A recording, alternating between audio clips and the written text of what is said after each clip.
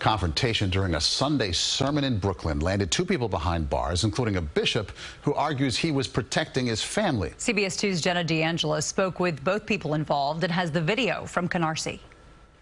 We're going to pause right here. During a live stream Sunday service at Leaders of Tomorrow International Ministries, Bishop Lamor Miller-Whitehead appears to get disrupted. You want to come preach? You want to come preach? You want to come preach? Come on up here. Come on up here.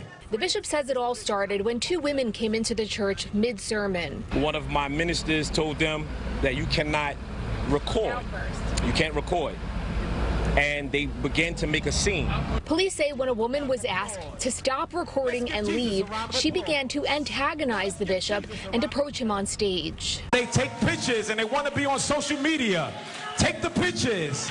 Take the pictures. As she walks past Bishop Whitehead, he appears to grab her from behind and they move off camera. I've seen her walk in front of me, going at my wife and my daughter, and I grabbed her. He says he was worried about his family and thinking back to the moment in July when he was robbed at gunpoint during a sermon streamed live online. That's the only thing that I can remember.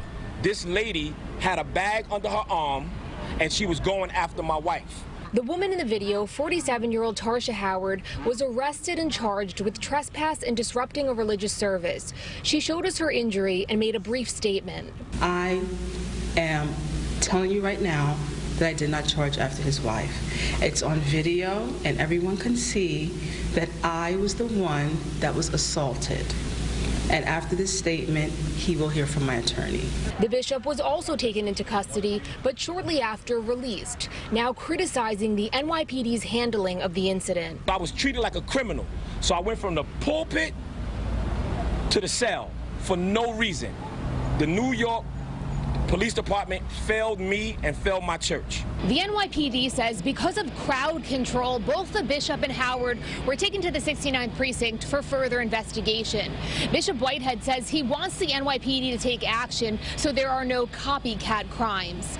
In Canarsie, Brooklyn, Jenna DeAngelis, CBS 2 News.